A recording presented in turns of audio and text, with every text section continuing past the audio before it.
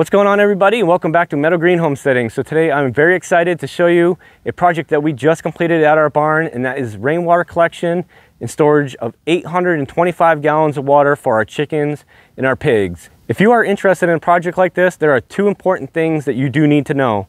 The first is the rate at how much water you can collect off of the barn roof or the roof of your house. Over here, I'm going to display a graphic on how you would calculate that in gallons per hour. I'm also going to show a graphic over here that shows you, once you have that gallons per hour rate, what size pipe of PVC that you will need to use. Now this video is going to be a little bit more different than our typical videos. It's a little bit longer in length. Now if you want to see just the details on plumbing from the gutter down to the IBC totes and the front of these IBC totes, go ahead and skip to this timestamp right here. But otherwise, I'm going to get building on the frame, get the gutters up. We're skipping the intro because we have a lot of work to do. All right, so this is where we're starting at. We have a nice clean area where we're going to be putting the IBC totes. I've gone through, shored up all of these barn boards with some screws. That way everything's nice and tight. I don't have to deal with it behind the IBC totes once everything's in place. I have two temporary posts all set up. I'm going to go ahead and dig this hole, get the first post in the ground, and then move on to the 6 posts that I'm going to be putting in. I'm going to try and blow through this really quick. That way I can get to the rainwater and the water storage portion of this video. So hang with me, I'll be right back. There's a lot of worms in here.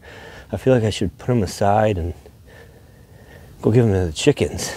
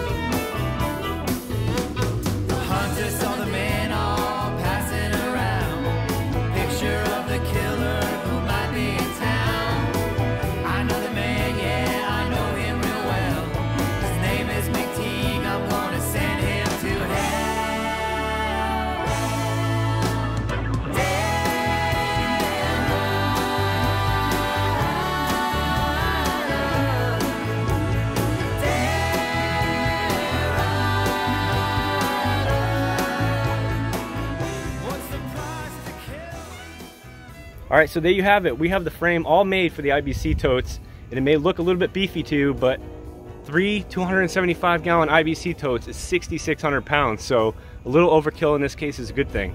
Now, tomorrow morning, I'm gonna come up and start on the rain collection. It's getting a little bit late out and it's dinner time, so I'll catch you in the morning.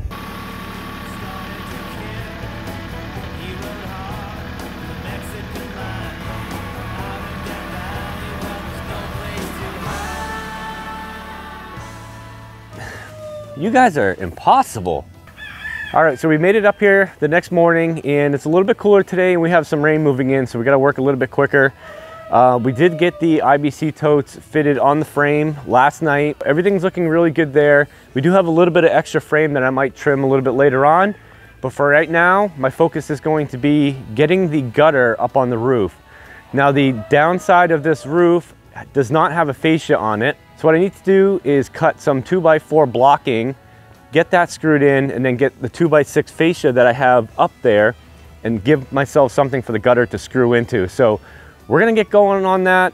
Like I said, the rain is moving in, so Gabrielle's on her way up here to help. Let's get to work.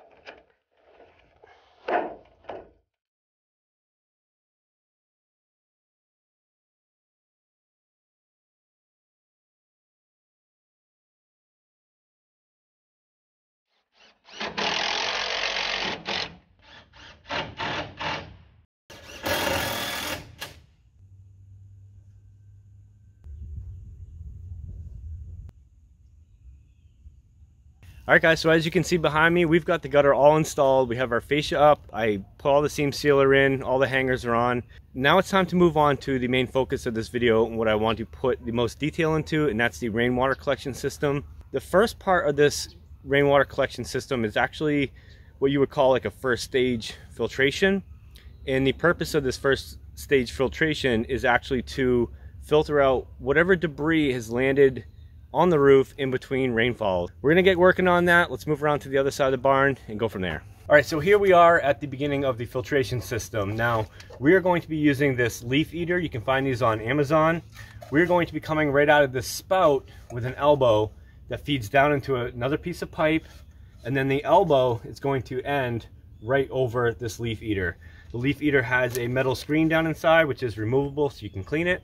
And they do provide 3 or 4 inch adapters for whatever size PVC that you're using. So we're gonna get this hung, get it in place, get the rest of the guttering on and riveted in place. Then I'm gonna come back and show you how to do the first stage filtration system.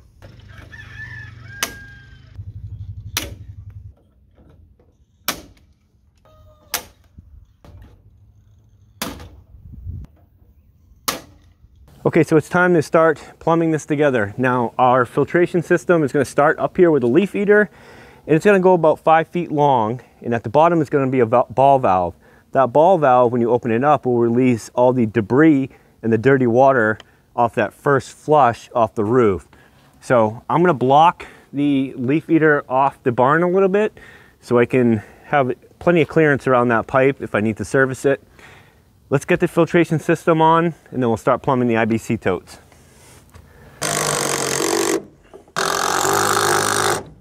Now we got to find our 4 to 3 inch adapter, get that glued on. Now these adapters, I found when we did our shed rain collection that the PVC glue did not hold overly well, so it actually failed and the whole system fell off. So what I did on the shed was just put 2 screws in here. I'm going to glue it as well as put screws in, and we'll go from there. So we're going to prime the joint first. Prime our adapter. We're going to glue the adapter. And get this guy right on, right where we want him.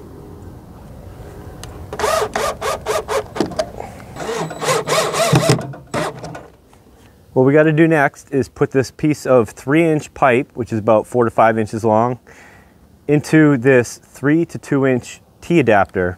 The T adapter has kind of a slope. You want the slope going down. That way water cannot get pulled right into your rainwater collection system. If that's your IBC totes or your 55-gallon barrel, you want the water to fill up down here and then flow out. So orient it this way. We're going to glue and get this set into place.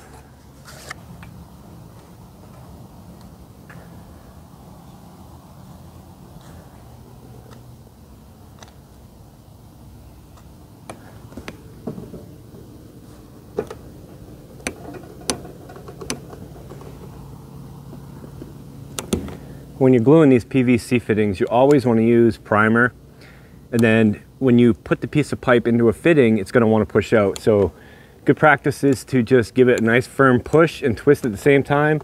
The PVC glue is going to set up pretty quickly, so you want to give this just a minute to cure, but it will hold in place after about 10 to 15 seconds.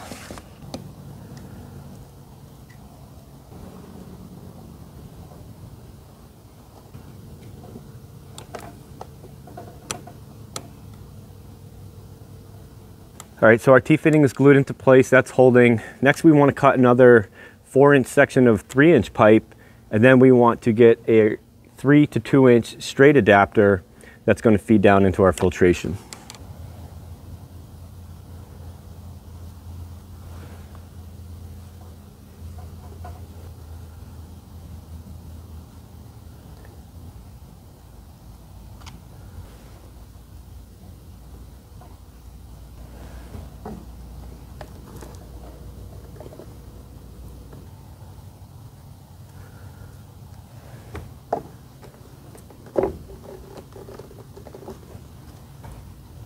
Next, we're going to cut a piece of 3 inch long 2 inch OD pipe, and then we're going to glue on the bottom of that another adapter.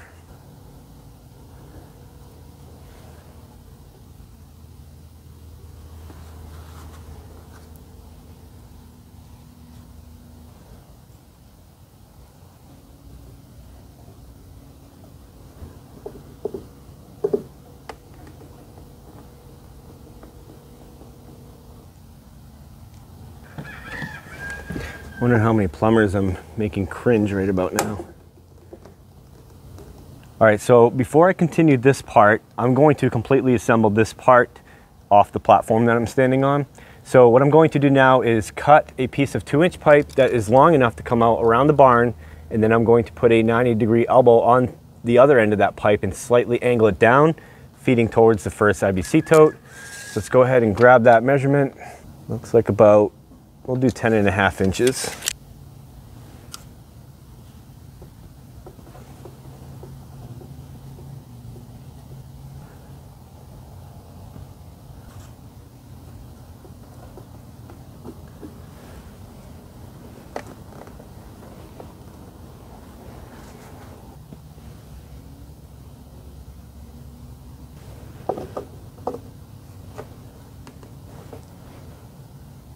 Okay, so let's step down. We'll build this part and then we'll plumb the IBC totes.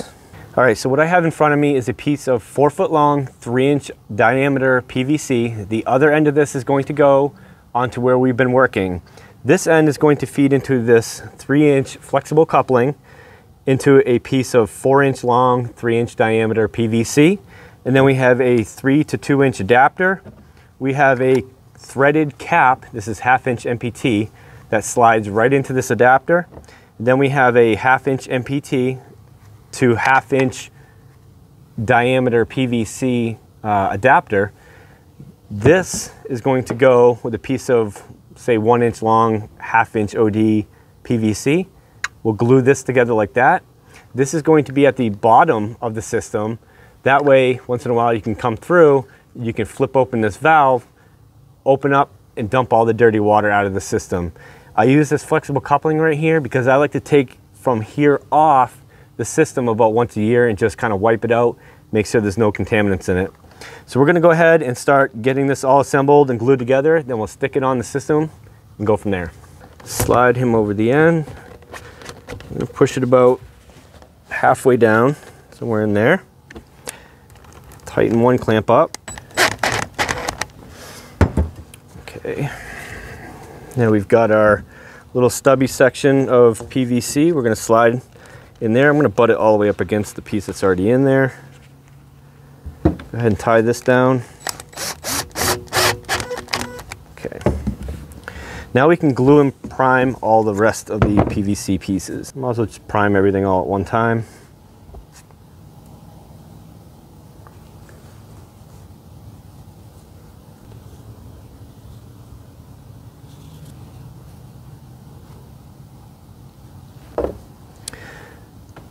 This you can put Teflon tape on. In my case, I'm going to glue it. The gluing is going to seal it, and it's never going to be coming off anyways. We take this off instead of unthreading this, so I'm just going to go ahead and glue this on when we get to that point. Go ahead and start assembling. So we're going to glue the pipe first.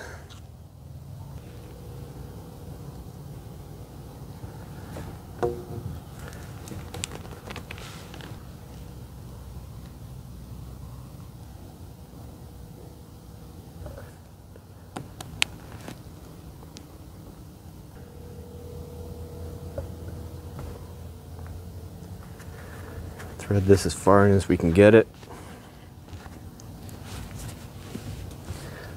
Oh man, that PVC glue cures really quickly. Let's go ahead, primer up the other end of this, get the glue on it, and stick it in.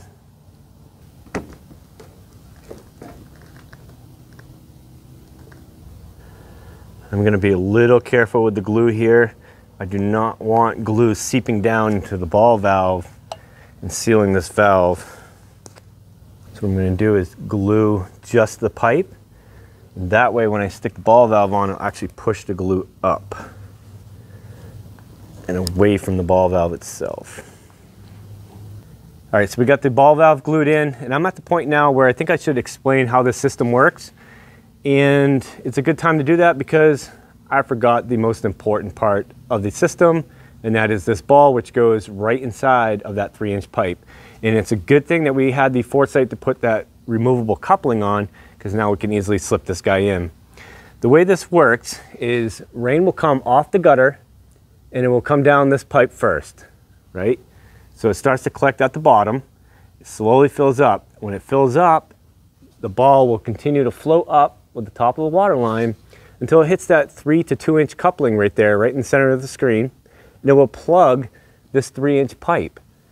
Then all the clean water coming off the roof gets forced out here and down to your totes. So let's take this coupling off, get the ball in, and then we can call this part complete.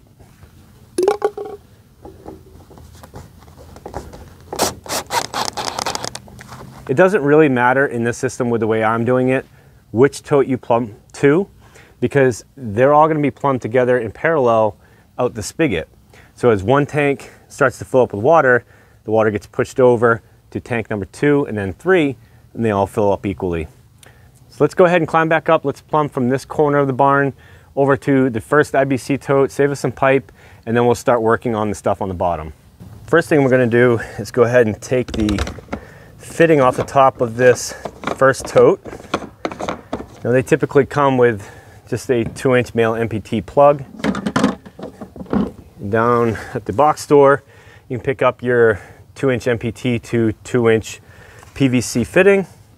This one actually is kind of nice. These caps are a little bit better than the ones I bought off of Amazon for the garden. It has a gasket right on the top, so this can just thread in. So I'm gonna go ahead and glue everything. I do use a 2-inch flexible coupling on the top of the IBC tote. And I do that because even though I can't lift this IBC tote when it's full of water, if it's not full, I would like the ability to come in here and disconnect the IBC tote if it needs to be washed or replaced, if it got a hole or something like that. I can just simply unhook that coupling and then take care of this tote.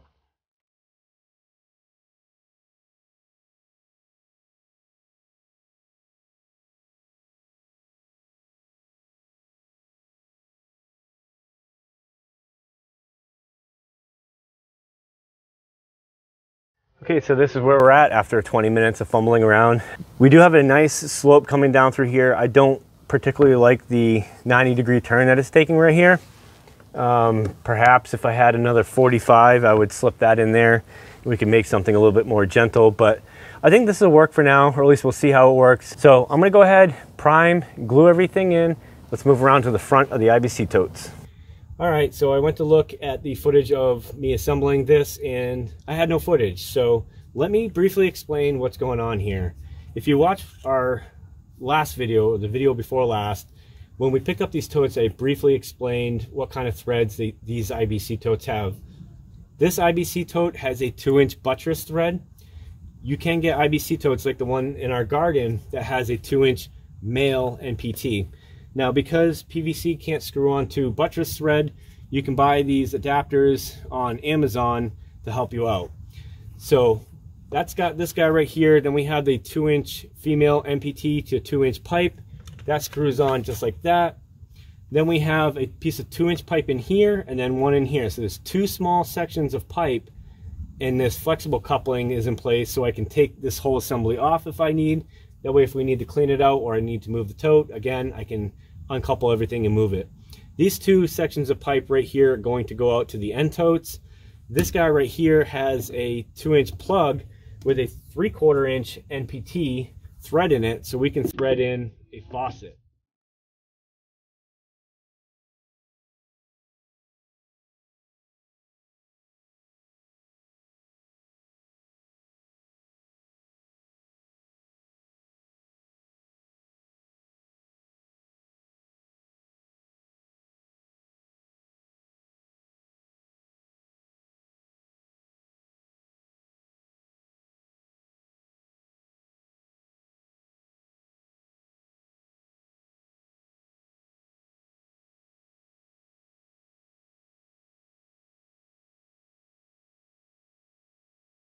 The next step is to go ahead and put some UV protection on these IBC totes. If you don't protect the IBC totes from UV light, you're gonna get some algae growth on the inside, and the water could potentially not be safe for yourself or your livestock to use. So we purchased 3 IBC tote UV covers off of Amazon. I'm gonna throw those on real quick, and then we're gonna do a full walkthrough of the whole system and show you what we got. All right, so we are all completed on this project. We have our 3 IBC totes all set up. We have UV covers on them to block the light. These UV covers do come with an access hole on the top. That way you can access the lid of the IBC tote. Now, one thing I do want to note is I am going to be plumbing an overflow out of this port over here and then down the side of the IBC tote. That way, when all three of these totes are full, the water gets pushed out and over the side of these IBC totes. It is important, however, if you're not going to plumb an overflow, that you leave one of these caps loose. That way these tanks can depressurize once they're full. As you can see here, we have all three of the tanks all plumbed together. We have our spigot on there. We have a splitter so we can run a hose line to the pigs and fill up buckets. And over here you can see that we hit the filtration system with a coat of brown paint that matches the gutters. Now, this side of the barn actually faces our neighbors, and we just wanted to make it a little bit less intrusive for our neighbors and as we're driving up the road.